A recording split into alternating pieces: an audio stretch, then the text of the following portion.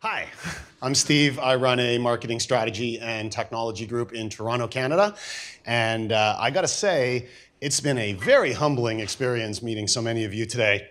Many of you, probably most of you, have much bigger groups than I do. And many of you have much more successful groups than I do in many ways. But there is actually a little bit of a purpose for me speaking. Back home, I talk to a lot of people who are not like you guys. A lot of people who struggle to gain traction with their groups, struggle to find a purpose, struggle to find an audience.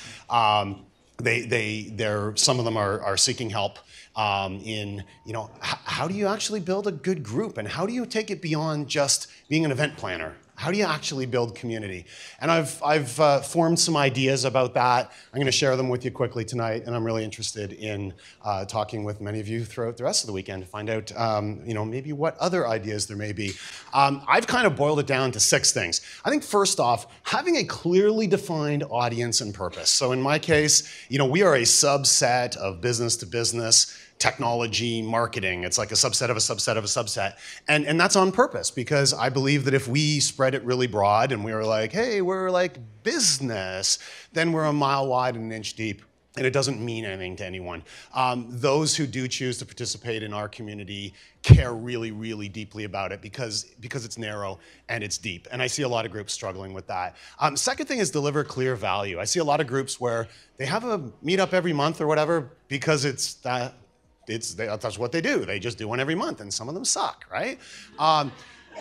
We put a lot of effort in our speakers, our venues, our food, our drink, our promotions, everything to make sure that we delivered amazing value to our clearly defined audience every month or every 6 weeks or whatever it may be.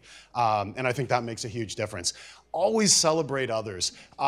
I spend the majority of my time, I seldom pick up a mic at our events, and if I do, it's to thank our venues, thank our sponsors, thank our speakers, thank the people who came out, the people who helped put it together. Never, ever, ever about me. And I see a lot of meetup groups, leaders making that mistake, kind of making it about themselves.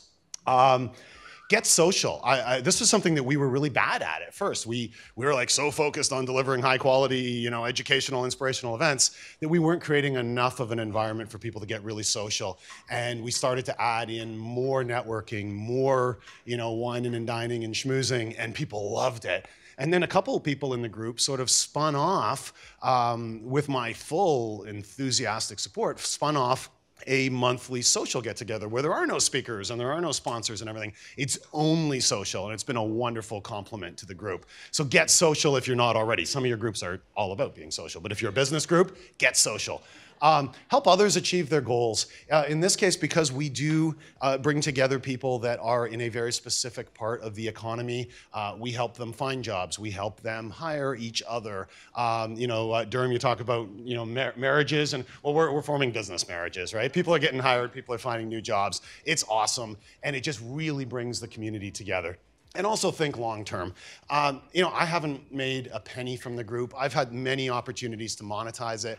I've said no to a lot of sponsors. The only sponsors I have are ones that are really, really appropriate. I had a tobacco company that wanted to give me money to sponsor. It's like, no, I'm not taking your money. I'm just not. I've had other brands that were not relevant. No, I'm not taking your money.